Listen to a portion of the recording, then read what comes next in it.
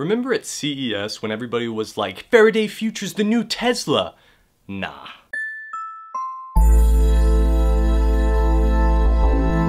Faraday Future was a huge hit at CES 2017, and everybody was excited for the new electric car company that might actually give Tesla a run for their money. Unfortunately, Faraday Future's bold ambitions have fallen flat due to a loss of funding. The Chinese-backed company has been building a factory in North Las Vegas, and while this factory will still see fruition, the original model for it to be 3 million square feet has actually been downgraded to 650,000 square feet. Now, I don't know how good you guys are at math, but this is a huge downgrade. Now, this is not a sign that the company is doomed by any means, but originally this factory was supposed to be able to produce 150,000 cars per year, and with the new downgraded factory, they will only be able to produce 10,000 per year. 150 to 10. That is a huge decrease in the amount of cars. While this won't be the only place that Faraday Future will be manufacturing their cars, this does mean that now the bulk of the production will come from China, which means that if you want to get a car from Faraday Future, it might cost a little bit more.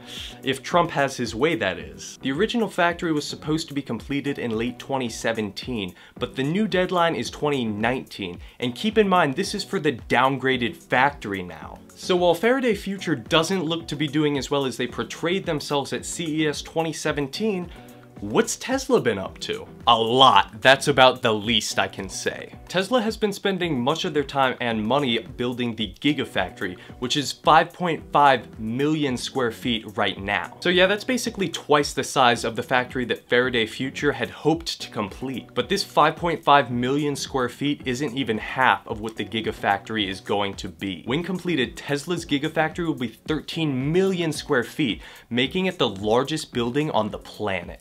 Tesla's Gigafactory is already going to begin production on batteries, but when completed, the Gigafactory will be able to produce more lithium-ion batteries than the entire world produced in 2013. This summer, Tesla is looking to expand into India, which is the second largest country in regards to population. So really, Tesla is just getting started when it comes to expansion and advancements. And speaking of advancements, one thing Tesla did recently was shatter another world record. The new Tesla Model SP100D has set a new world record for the fastest 0 to 60 miles per hour with a time of 2.27 seconds. While there are still some cars that can technically reach 60 miles per hour faster than Tesla, this is a huge advancement for the company. And when it comes to initial acceleration, Tesla dominated because there's no need for gear shifting in an electric vehicle. So Faraday Future's future might not be looking the best, but Tesla isn't going anywhere, and neither are fast electric cars. So what do you guys think? Is Faraday Future going to be able to make a comeback,